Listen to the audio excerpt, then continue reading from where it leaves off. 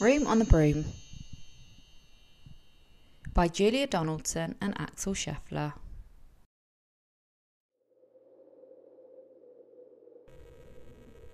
The witch had a cat and a very tall hat, and long ginger hair which she wore in a plait. How the cat purred, and how the witch grinned, as they sat on their broomstick and flew through the wind. But how the witch wailed, and how the cat spat, when the wind blew so wildly it blew off the hat. "Down!" cried the witch, and they flew to the ground. They searched for the hat, but no hat could be found. Then out of the bushes, on thundering paws, there bounded a dog with a hat in his jaws. He dropped it politely, then eagerly said, as the witch pulled the hat firmly down on her head, "I am a dog, as keen as can be. Is there room on the broom for a dog like me?" "Yes," cried the witch, and the dog clambered on. The witch tapped the broomstick, and whoosh, they were gone.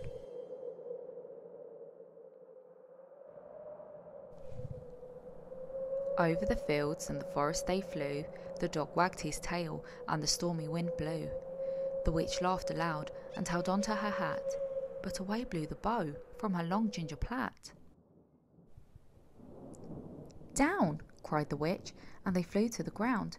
They searched for the bow, but no bow could be found.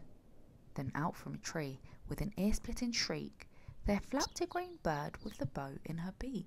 She dropped it politely and bent her head low. Then said, as the witch tied her plait in a bow, "I am a bird as green as can be. Is there room on the broom for a bird like me?" "Yes," cried the witch, so the bird fluttered on. The witch tapped the broomstick, and whoosh, they were gone.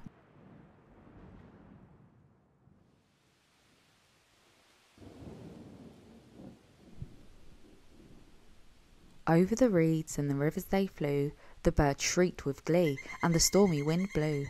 They shot through the sky to the back of beyond. The witch clutched her bow, but let go of her wand. "Down!" cried the witch, and they flew to the ground. They searched for the wand, but no wand could be found. Then all of a sudden, from out of a pond, leapt a dripping wet frog with a dripping wet wand. He dropped it politely, then said with a croak, as the witch tried the wand on a fold of her cloak, "I am a frog, as clean as can be. Is there room on the broom for a frog like me?" "Yes," said the witch, so the frog bounded on. The witch tapped the broomstick, and whoosh, they were gone. Over the moors and the mountains they flew. The frog jumped for joy, and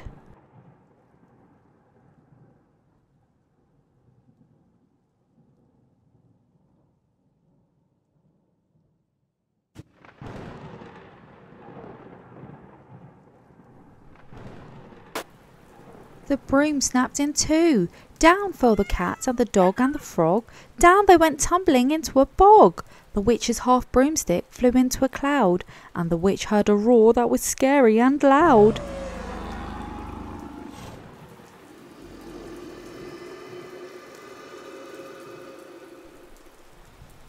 "I am a dragon, as mean as can be, and I'm planning to have witch and chips for my tea." "No!" cried the witch, flying higher and higher. The dragon flew after her, breathing out fire. "Help!" cried the witch, flying down to the ground.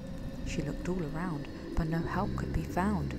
The dragon drew nearer, and licking his lips, said, "Maybe this once I'll have witch without chips."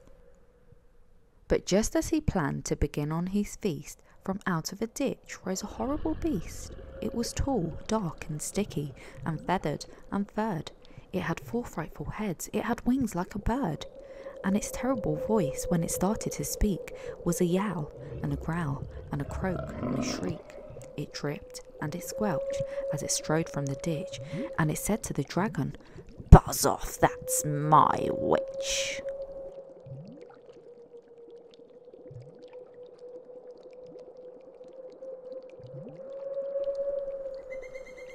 The dragon drew back and he started to shake. "I'm sorry," he spluttered. "I made a mistake. It's nice to have met you, but now I must fly." And he spread out his wings and was off through the sky. Then down flew the bird, and down jumped the frog, down climbed the cat, and phew, said the dog. And thank you, oh thank you, the grateful witch cried. Without you, I'd be in that dragon's inside.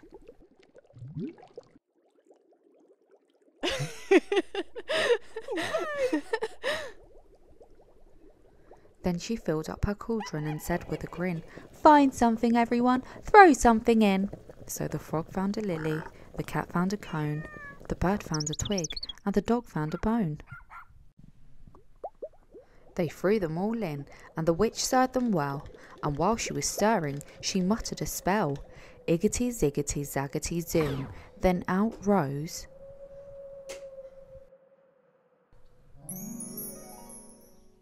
a truly magnificent broom, with seats for the witch and the cat and the dog, a nest for the bird and a shower for the frog. "Yes," cried the witch, and they all clambered on. The witch tapped the broomstick, and whoosh, they were gone.